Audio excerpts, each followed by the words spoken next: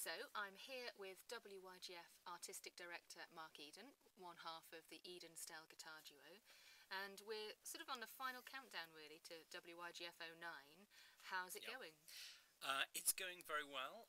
We're very busy. We've had an enormous uptake from the students, lots and lots of people applying from all over the world, some amazing youth ensembles which are coming to play, and we'll be showcasing them.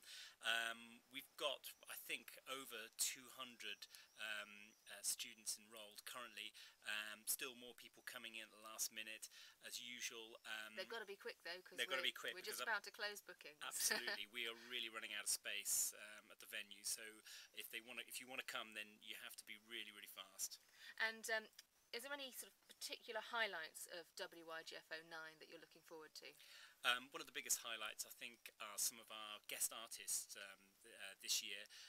I managed to meet up with Martha Masters, who's going to be coming all the way over from the States. She lives in Los Angeles, and she's going to be coming all the way over to teach and perform and take on one of the ensembles as well. I managed to chat to her briefly because Chris and I were playing at the Guitar Foundation of America convention, which was in Ithaca, New York. Another guitarist is Brad Richter, who's also from the States, and he's an amazing guitarist and composer. Some of his music is incredibly lively, and he has some amazing techniques and things like that which he incorporates into his pieces, and I think that's going to have the students really dancing in the aisles. Yeah, it'll be a great concert. It's going to be an amazing concert. And also we've got Graham Anthony Devine and of course Vida Guitar Quartet. It's an amazing lineup. It's really very exciting. So we're moving to a new venue this year in Cheltenham at Dean Close School, and it's a sort of a boarding school and has the most incredible campus. Can you tell us a little bit more about it? Well, the campus is absolutely fantastic. It's a very beautiful school, Dean Close School.